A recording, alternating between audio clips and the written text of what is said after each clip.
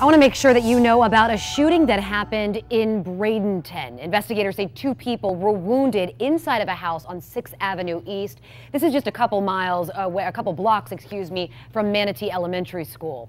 10 News reporter Isabel Mascareñas is live there right now.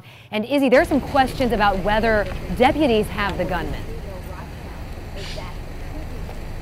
Right. Well, right now, the gunman, which in this case, according to Bradenton Police, is the stepfather of both of these victims, is in custody. He has not been charged because the investigation continues here.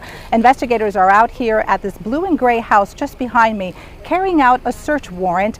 Police say this is a family dispute that went all so wrong. Apparently, according to those on the street, it was all over one of the victims' alleged drug dealing. It's a dispute that ended in gunfire with 2 victims shot, including a young boy.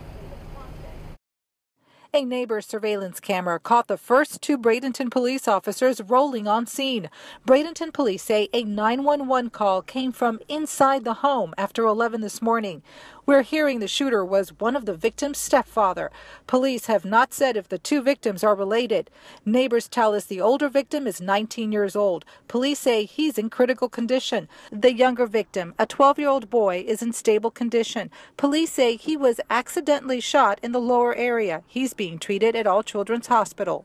He was talking to the police, asking them questions and stuff.